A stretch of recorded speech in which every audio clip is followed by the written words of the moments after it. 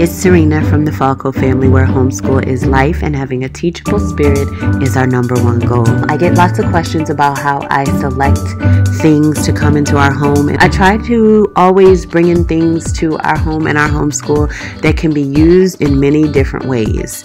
So even for celebrations, I shop the house and then I add a few extra things to the mix that I can also use in homeschool. So I figured I would share. I just ordered a box of goodies for his party to help us celebrate, and it came to about $70 or $80 total. And then I headed on a hunt around the house to just grab things that I thought would make the day a little bit more fun.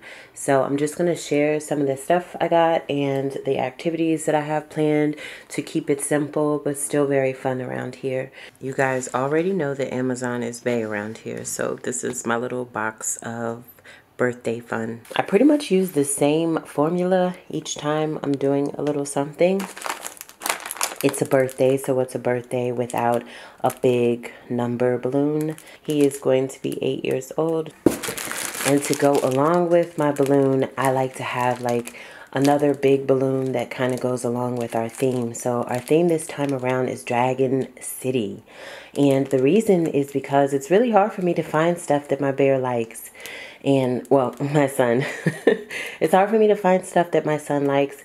And one game that he's been really into is called Dragon City that he plays on his iPad. It's not a game that I prefer, but it's a game that he loves, and he gets to go and breed dragons and things. The dragons look a bit interesting, and it's kind of sort of no longer allowed now that school is starting back up, but I thought that it would be a fun idea to go ahead and include it in his little birthday party. So I tried to find as much dragon related things as possible. After they're blown up, they look like that, and they're so cute and they're squeaky.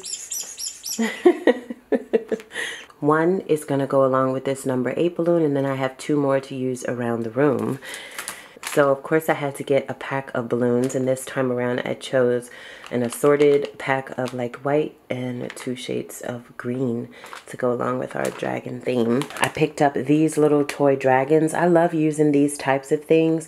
Anytime I do any type of celebration where I'm going to purchase things, I try to think of things that I can use again.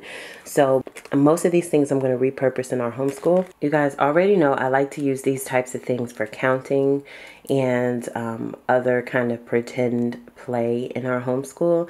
So my mom had bought a huge batch of Easter eggs that we did not use all of last year. So I figured, so they are big enough for me to put the dragons inside, kind of like the dragons are hatching. So they'll kind of be like the dragons are hatching. I went ahead and used a Sharpie to add some scales to some of the eggs, and then I'm going to stuff the eggs with some of the dragons. Tell me that's not a super simple, cute idea. So my sweet dragon here, interesting dragon here, is going to go inside of this egg. How cute! Then I picked up these. These are LED flashing party pack glasses and bracelets, a bunch of rings and finger pointers, because who doesn't love flashing lights? Like, who doesn't love that? And then the last thing I picked up was his actual gift. So 75-piece solid wood castle blocks. I thought they'd have a lot of fun putting together configuring different castles and things, and I thought it really went along with my theme. So this is going to be his gift. I went around the rest of my house to find other stuff that I had that could add to our theme and add to the little party. So I took out our popcorn maker. I took out my little clapper, my Universal Studios clapper. I'm really excited about this because I was thinking that one of the activities we could do would be to make a Dragon City movie. My kids are really obsessed with making movies right now, so I thought that I would be their videographer. You guys know I normally have this hanging in our homeschool room, and I love this. I use it for absolutely everything as far as celebrations and things are concerned. So wipe it off.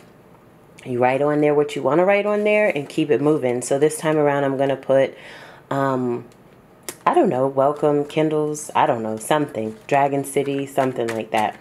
I had this set of tissue paper. I believe that we used this tissue paper in the past to add to our Build a Rocket set.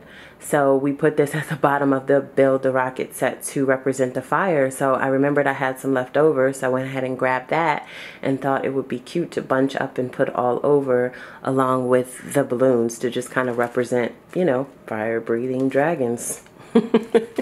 Another one of those super cute eggs. I don't think I'm going to Sharpie on this one. I'm just going to insert a dragon in here. But how cute are they? This I used for a project that if you follow my vlog channel, then you would have seen when I did this.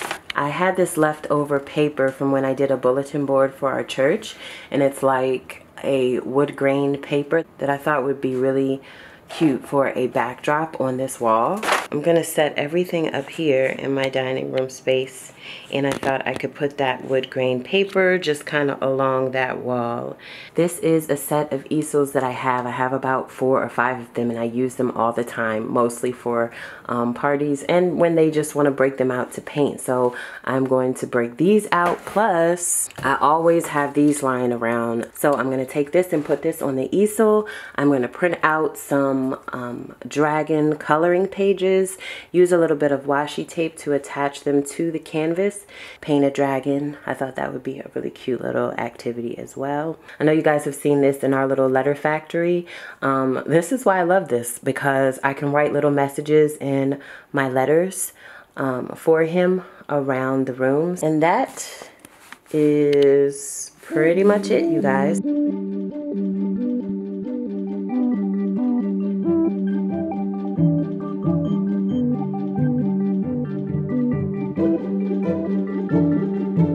Yeah, so that was it, you guys. We kept it nice and simple and things that we can use over and over again. So how do you guys do birthdays and celebrations? Do you keep things as simple as possible, or do you go all out? I must say that I probably would go all out if it wasn't for this homeschool life of mine. At the end of the day, I'm grateful for it. So don't forget to like, comment, and subscribe. And I'll see you in the next video. Bye.